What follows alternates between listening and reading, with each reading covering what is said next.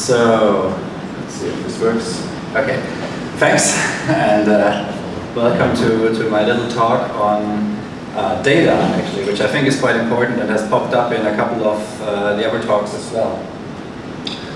So I guess we're all familiar with the deep learning revolution, and we're all aware that it's relevant and it's important to solve the problems that we care about most. But what is the problem with this? Well, the problem is that most of the success that we've seen so far is really in the supervised domain, right? There's really relatively little unsupervised that works that well that you could deploy it. And so the question is, how do we get the data here, right? And it means not, in the supervised case with these high capacity models, not to just gather a little data, but to gather a lot of data. And not just a lot of data, but lots and lots of data. I really like this slide. And it's not just data, right? We need to have annotated data, so we also need labels. And we do not just need a few labels, but you see where this is going. We need a lot of labels. And for this we need money, right? And we need a lot of money. So for some tasks this is actually quite doable, right? If you want to do image classification, well, okay, classifying into 1,000 classes might not be an easy task, but we managed to do so, and tagging an image with a single class label is something that takes relatively modest time, so if you have the money, you can actually do. It becomes a bit more complicated if you want to do semantic segmentation, because you need to now annotate every pixel with a semantic or an instance class label, right? So that takes about 90 minutes per image for the cityscapes dataset that you can see here. But okay, if you have the money, still you can do it. You can get decent size datasets, now even much bigger than the cityscapes dataset we've seen before with the Mapillary Vistas dataset. So how can you do that? Well, you can go to Mechanical Turk and get your data labeled there, but everyone who has worked with Mechanical Turk probably has realized that the quality you get and the quality assurance you need to do is at a level that, or speaking otherwise, the deep learning algorithms are at a level that are already rivaling the performance of the Mechanical Turkers. So it's really difficult to get the quality that's actually needed to improve from the state where we're at. And this led to the development of a whole annotation industry, actually. So the big, well, this is just a few of them, of course, but big companies all have their annotation labs. But then there's also a couple of startups that actually exploit this, where you can get your data labeled as a service, right? So if you have the money, you can actually get your data labeled to a reasonable extent. But what about other tasks? For instance, optical flow. It's really difficult for a human to find correspondences. It's not a task that you really want to put a human to do. And there's also no ground truth sensor for optical flow, right? So for some tasks, even a lot of money doesn't do the job. Yeah, this is just a historical side note. This is, people actually did do this task manually 100 years back in the photogrammetry community, where people were doing manual correlation to extract height map profiles from aerial images. But that's clearly not that scalable. Okay, so the question is, what can we do? And I think that should also maybe set a point for discussion here in the group. I want to present 6 strategies here, but these are certainly not the only ones. This is just some points of thought. And I'd like to hear your strategies as well on how to combat this problem. Okay, so the first strategy is about specialized architectures, right?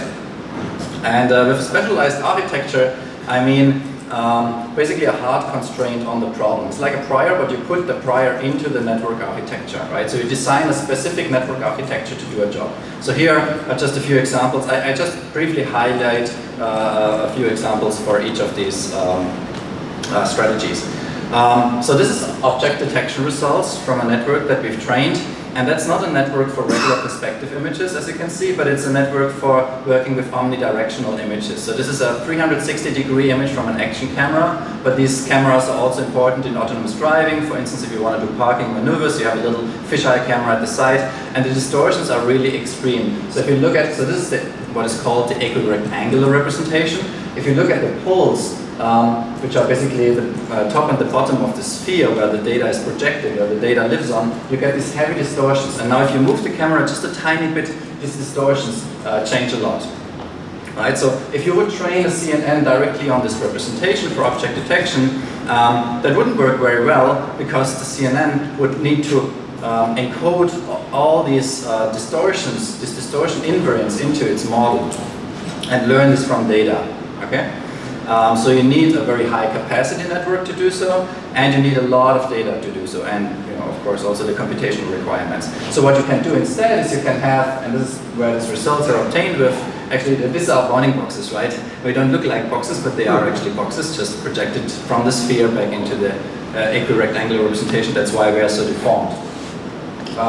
So what we do instead is basically we try to encode this deformation invariance directly into the convolution kernels by having a convolution kernel that doesn't operate on the perspective or the equirectangular representation, but operates directly on the sphere, right? And there's various ways of doing it. We have chosen here a very simple approach, which is just basically resampling at every stage of the network, which allows us to encode any object detector out there into a standard framework very easily. Here's a second example where now the task is not object detection, but it's actually 3D reconstruction, and not only 3D reconstruction, but semantic 3D reconstruction, where the task is to annotate every voxel in the scene, given a set of images, to annotate every voxel in the scene with either free space label or an occupied label that is any of the semantic classes like building, tree, pole, etc. Now there's a whole line of works on how to do this using primal dual algorithms, the Chambol-Pock algorithm. This is there's for instance a famous paper by Christian Hähne, which this work builds upon, where we use wolf shapes to model these relationships. Now what we do here is basically we encode this primal dual optimizer that basically propagates information according to the interactions in 3D space at multiple scales here in this case. This turned out to be quite important to get long distance propagation, to embed this in a neural network. And the way you can embed this tractably in a neural network, of course, is by inference unrolling.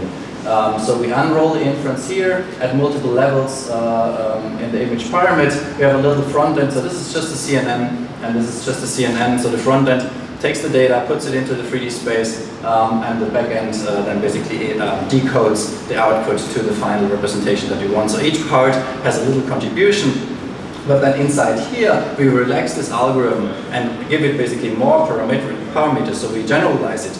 And because it's end-to-end trainable, we can optimize all these parameters that are looking at these little correlations of semantic class labels end-to-end with the front end and the back end. Here's an example. So this is just a 2D toy example, obviously. You can see the ground truth on the left. You see the input here on the second column. So you can see that we have put a lot of noise onto the input here and also completely removed some regions, which is the most difficult case, so structural removal. What happens if you use just a simple TVL1 regularizer, for instance, which finds just minimal surfaces? It will just, find a building like this one here that just cuts off where the occlusion starts, right? But that's obviously not a realistic reconstruction. So what we can do now with this unrolled inference that encodes these parameters of these local correlations, we can encode, for instance, that a building should never float in the air and always be connected to ground. Everything learned from data. And so instead of this, we get a bit more plausible results. And this also works in 3D, so there's a couple of examples here.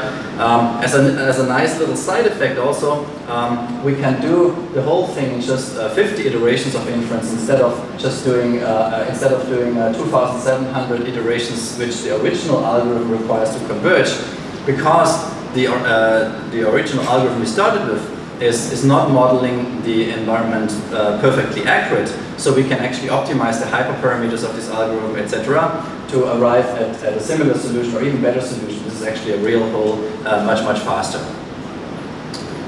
Okay, so this is indoor. You can see there's different semantic classes with the different colors here. This is different data sets. This also works. This was outdoor. This also works indoors, where it's maybe a bit more interesting with more semantic class labels. Okay, so strategy 2. We already talked about priors. This was hard constraints. Now I talk about soft constraints. We can of course also embed soft constraints. Here's just a little example. For instance, if we want to, based on LiDAR point clouds, we want to detect vehicles, but not just detect them, but also infer their 3D shape. Then we have the problem that actually there's not really good ground truth for those, because the laser scan is also sparse, right? So what we can do instead is we can take a CAD model database, for instance from ShapeNet, and we can train an autoencoder using a standard reconstruction loss, which encodes our prior knowledge then in the latent representation space and in the decoder. And then we basically plug this decoder into an encoder-decoder architecture that is then trained using a maximum likelihood loss to predict from the observations directly to the completed shapes. This is basically amortized inference, right? So here we've taken the shape prior as additional information. Okay, strategy 3 is self-supervision. We have already heard about this in Stefan's talk. And it's actually the same problem. So you have already seen this slides basically, which is actually from a different paper, stolen from a different paper. So here the idea is if you want to estimate optical flow where we really don't have ground truth data in real world conditions, what we can do is we can take these frames, put them through a ConvNet, this is our optical flow predictor, and then warp the images according to the estimated flow into each other, and then put a loss function onto this warped image as a photometric loss function. There's different ways you can do that. That's basically a classical optical flow formulation now. Instead of having this as an energy, we have it as a loss function. We need a smoothness loss in addition to avoid the aperture problem.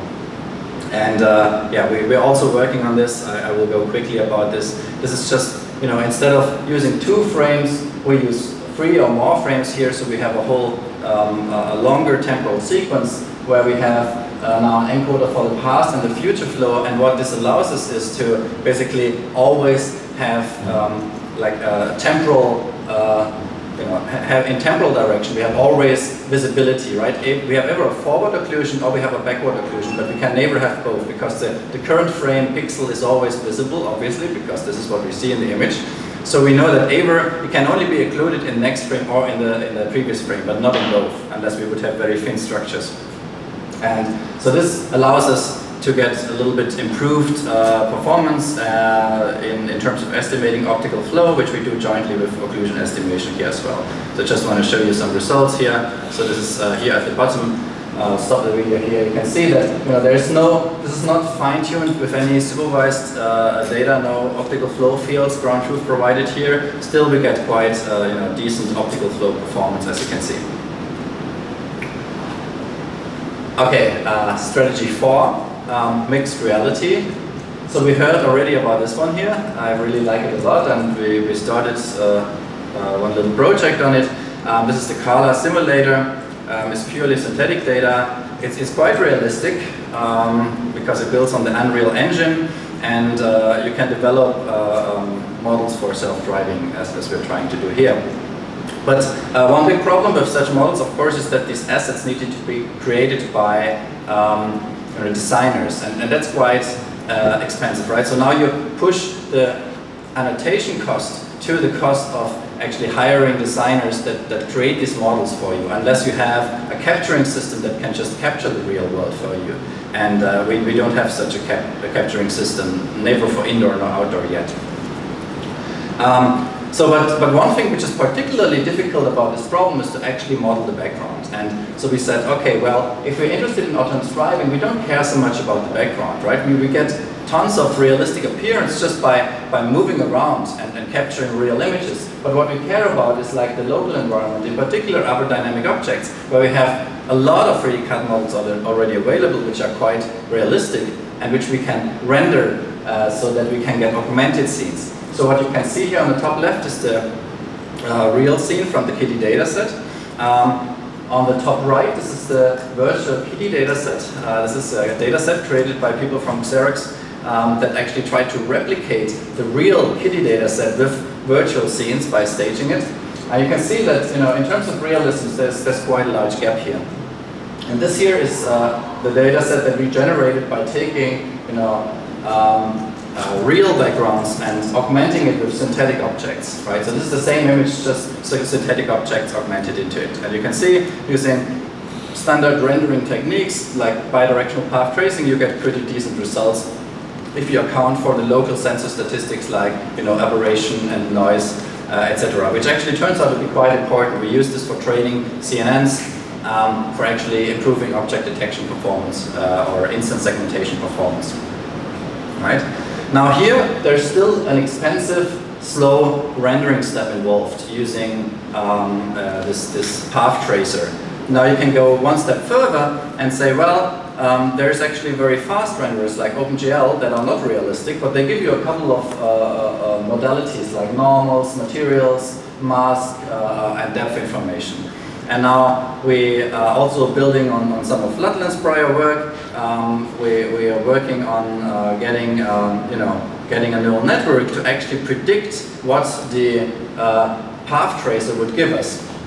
Right, so here is basically, this is the synthetic image or the augmented image from the Blender rendering, and this is basically the output of a neural network that actually takes these properties, these intermediate layers, and then tries to predict the first one that you've seen, and it can capture actually quite some amazing quantities, like the shadow looks quite realistic. And also you can see these reflections, which are not really part of the input modalities, but the network sees the whole image, so it can basically, in some realistic manner, augment augment this synthetic object into the scene, and it can adapt to different materials. We did some ablation studies here. So this is basically a result where we trained on cars, but then tested on monkey heads. And you can see that here we have a chrome material, here we have car paint, and we have a glass material. It looks relatively realistic.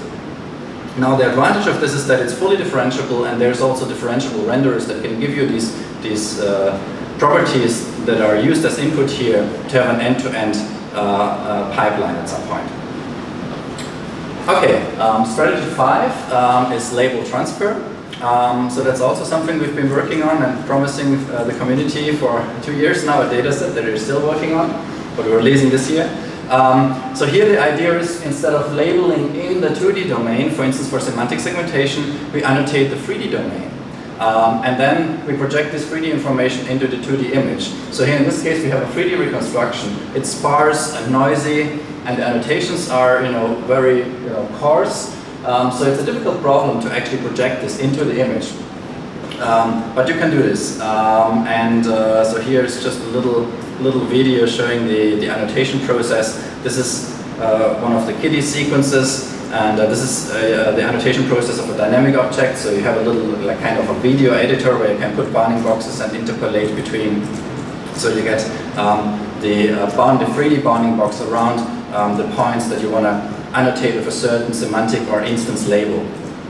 And then we developed an algorithm that can take these labels and project them into the 2D image, so you get a result like this. You can see it's not perfect here in the sky, for instance. We're still also trying to improve performance, but we jointly optimized 2D and 3D space here. So we have, if we want to work with 3D data, we also have the 3D data here, and we have at the same time 2D instance segmentations at very large scale, right? Because we need to annotate the 3D scene only once. We have seen it from many different viewpoints, so we can reproject this into many different viewpoints, and you get something like this. Sorry, it's a bit fast.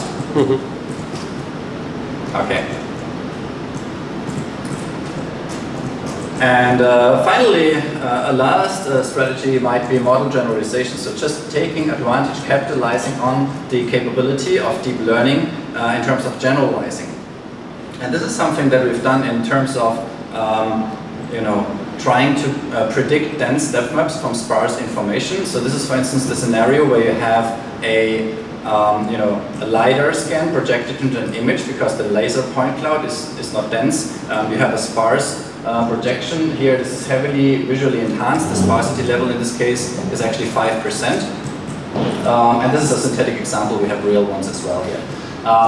This is just for comparisons. this is the ground truth. And what happens if you now run a regular ConfNet on this sparse representation, that will not work very well, even if you supply the visibility mask to it. And the reason is that, locally the density changes and becomes much, much worse. You get a systematic bias if you now adapt from the global like 5% density level to, let's say, 10%. So what we did is we developed a very simple extension to ConfNets, which is invariant to the sparsity level, both locally and globally. And so this allows us to get quite good results at any sparsity level. And we can particularly also train at a different sparsity level that we test on. So we can train at 5% and test on 10%. So what this allows us then is to, for instance, if we have, let's say, 5% laser point data, we can drop out, right? We can remove half of it, so we have only 2.5%, and try to predict the remaining 2.5%, and then take this model in order to predict from the 5% to 100%, right? And that basically works quite well for this particular depth completion task.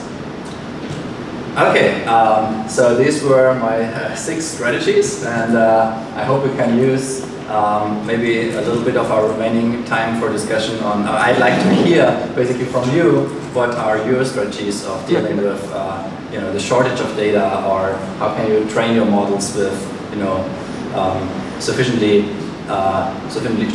many data points so that you get the performance that you like. Thanks.